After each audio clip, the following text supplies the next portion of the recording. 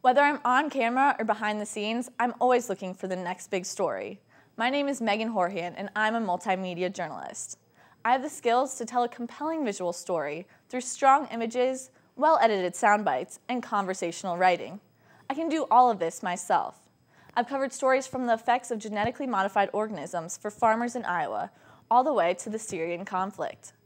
I can bring you live reporting, breaking news coverage, features, and hard news.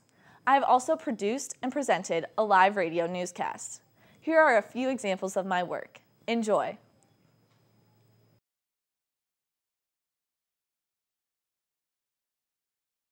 Shelley Squire starts her day at sunrise to begin work on her 51 acres of organic farmland. GMOs are prohibited in her process of organic farming from the USDA. GMOs are potentially dangerous to the health of animals and humans. I don't think enough testing has been done to verify the safety.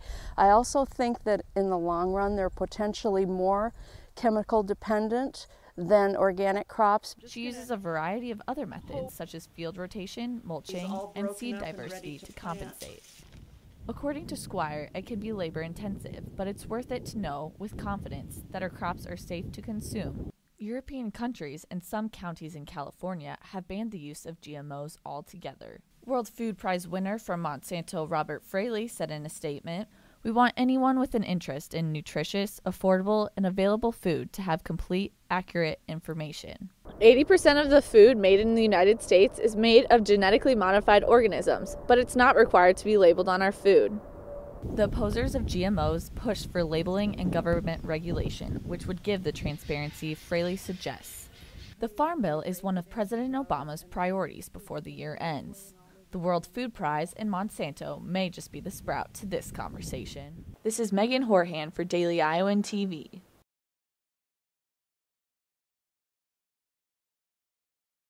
A stitch of a sewing machine begins one project for Peace, Iowa.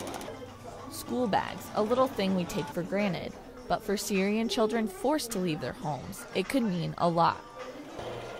This volunteer-based organization plans on making at least 50 school bags to send to refugees residing in Jordan. They fill the bags with colored pencils, notebooks, and rulers to give children a distraction from what's going on around them. I just think to have their own bag that they can keep their stuff in, I just think would mean a lot to them, to have something fun to do and something where they can learn again and do what kids are supposed to be doing. Peace Iowa promotes international peace and creates awareness for future generations on how to help others around the world.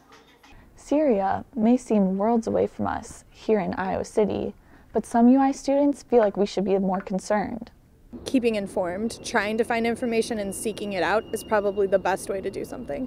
We can always raise money and donations to people because we know that there are people affected by chemical warfare.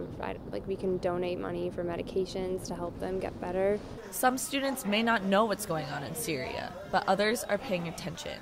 Peace Iowa provides this opportunity to learn and give back to suffering countries like Syria. This is Megan Horhan for Daily Iowan TV.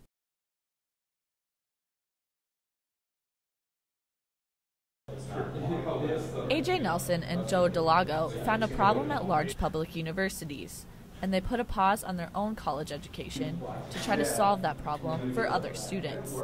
It seemed really ridiculous to us that there were 400 students in a class and one teacher and 3 TAs, the ratio there is 4 to 400, right? It's a broken system where learning it isn't put first and foremost. The solution? Clusterflunk. It's a type of social media aimed to increase learning efficiency. Students create a profile, join their courses, and are then able to connect with other students in their classes to share notes and ask questions. These big lecture halls can fill up with up to 400 students, making it intimidating to talk to people. So most students end up studying alone. I started using Clusterflunk last year, and I found it to be helpful in lectures where I didn't know anyone else. Let's face it, you're not going to walk up and down the rows of your lecture hall and be like, hey, what's your first name? Can I follow you on Twitter? So we just take all of that away. Communicating with fellow classmates will soon be even easier on Clusterflunk. Instant messaging will be their newest addition to the website.